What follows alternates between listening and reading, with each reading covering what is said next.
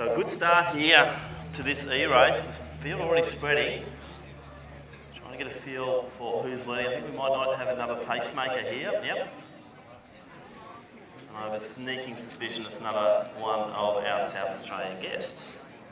So yeah, the bunch now forming beautifully behind the pacemaker. Kotra, Namisi, one of those. Also Chan, Hawks is up there. Hadfield's there as well, as expected.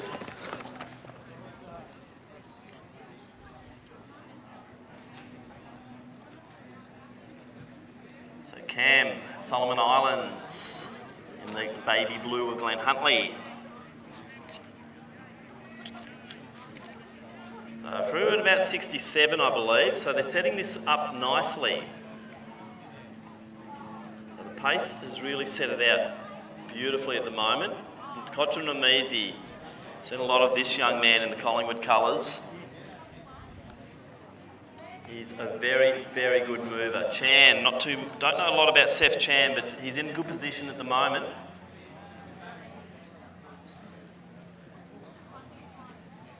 And a bit of a move, I think that's Schomburg. We've seen Matt Schomburg run some very good stuff at Miles Club over the years.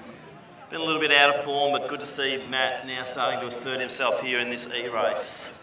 And Schomburg's now the man to go with the pacer. Bit of a gap, probably 2 metres into Kotramesi Chan.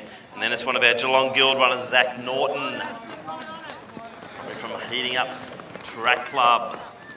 We love the work they're doing there at Geelong Guild. Thanks, guys. Free entry to the next one. So, gee, Schomburg really using the pacemaker beautifully. This is how it should be done. And it looks like it's Norton who's really laid it down as well, because they're now out. Schomburg's probably 35 metres off on the main pack, with Norton trying to work his way onto that pacing. So this is very impressive, and great to see Matt Schomburg back again, as I said. Probably form drifted from when he was a very talented junior, but he's looking the goods tonight, and he's just got to get towed around here. They're going to come through and hit the bell. And I really like what I'm seeing. That pacemaker has done just an awesome job of setting it up for the top two, and very impressed by Norton here.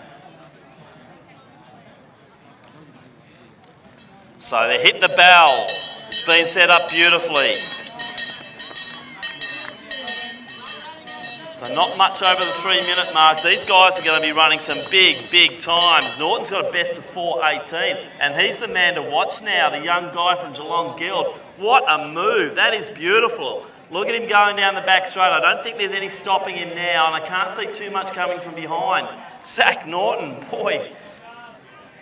Watch this, Milans Club Committee, because I think this is one of the runs of the night we're seeing here. Beautifully positioned, made a strategic move when he really had to, or else he got stuck back in the pack, and he is just running away from it. So Zach Norton from Geelong Guild, a best of 4:18.